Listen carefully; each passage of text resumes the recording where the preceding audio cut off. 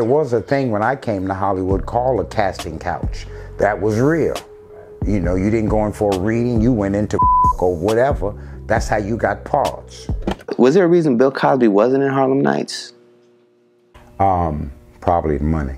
And you wouldn't need a Bill Cosby in Harlem Nights. He wouldn't have fitted in Harlem. Because I've seen pictures of him at the baseball game. Which was one of the, which they don't do no more. That was one of the best times. Harlem Nights against, when we played, to see these black men and women, the fun that they had, not only because of the production, that they all knew how hard it was to do that, to get it done. And so what we tend to forget, it's like the animals. You have to separate the animal that you want to kill from the herd. You have to separate it. And when you separate it, then you can say what you want to it, and it can feel like I'm the only one doing it. You know, and for me, I look at Jed Clampett, he gives you the model. You look at George Clooney, we did those 3 movies where he used all of his friends. Okay, Will Smith, okay, Sam Jackson, okay, guy. Y'all can't come up with a movie where we can use all of these people together? And y'all do it, not them. See, when they do it, it's Black Panther, and they reap the benefits of it. But you are in a position, Will Smith, to say, hey, I reached out to Sam Jackson and Eddie Murphy and them. You are really in that position, and of course Jed Clampett's gonna make his money off of it. But you are in a position to make the lion's share, and all you have to do is say that to each other. That's all you have to do. And you don't even have to make it pro-black. You can say, George Clooney did it, we just doing that. And they don't do it. I mentioned Cosby because how his legacy is now kind of coming to a closing. He's in his 80s. The elders say this to us, brother. If you lay down with dogs, you're going to get the fleas. Mr. Cosby. So you're not surprised? At fucking all. Okay.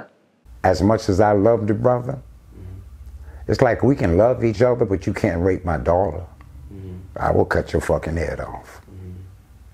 Was there anything like that he personally got too close with you? Well, no, because he was, you know, one of my best moments around Mr. Cosby, I had a couple of moments around him. He grabbed my wife's ass. But she put her in a position, she put herself in that position for her ass to be grabbed also. Now, my wife, before she was my wife, it did happen to her. So a lot of women at one time, they made themselves available.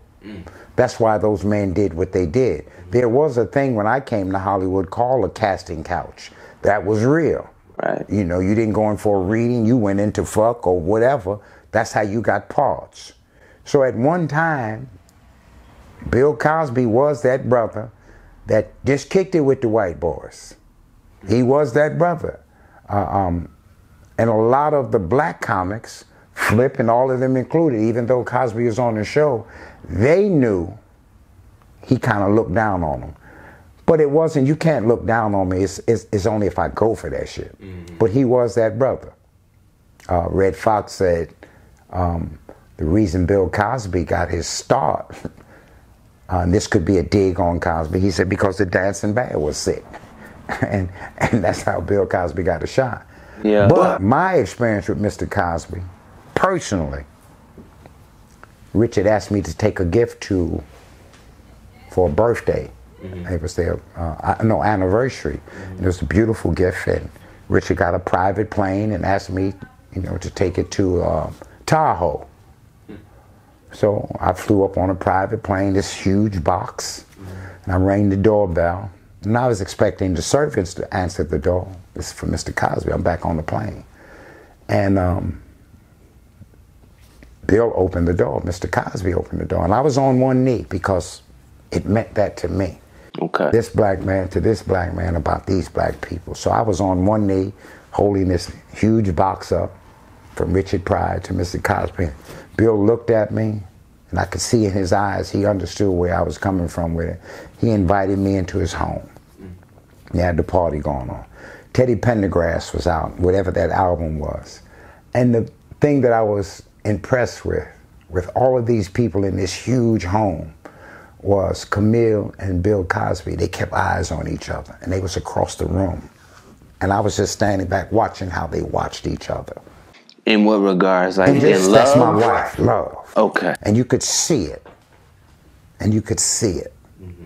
And I knew, in watching those two, this is what Flip wanted in his life. That would have made him solid. This is what Richie wanted in his life. That would have made him solid. Mm-hmm. This is what Eddie Murphy wants.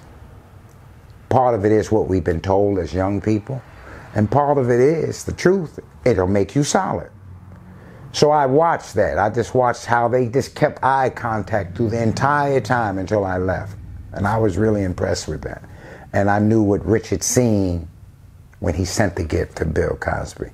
But I think what a lot of people don't understand is the pressure of the business. They really don't get it. What they understand is you making this money, but they don't understand the pressure. And how can you if you're not in it? I just want to lightly rewind, because that is kind of a big deal, because what happened with Cosby is that he's been accused of all these different things. And for you to reference to say that she's your wife now, but at one point wasn't your wife, and Cosby grabbed her. Right. How did you... She wasn't my wife when he grabbed her ass. Right. I would assume. No, she wasn't. And I would have stepped to Mr. Cosby. Fuck all of that. Right. And it happened again with Quentin Tarantino. And this is the nature of Hollywood. And I think I was married 15, 20 years deep. And my wife called me. He grabbed my... Who calm down. Who grabbed you? First, he was telling me how pretty my titties are. Oh, you showing him your titties? No. He's just looking at it. And then he wants to see him, and he tried, who the fuck are you talking about? Right. Quentin Tarantino. Jackie Brown was the movie.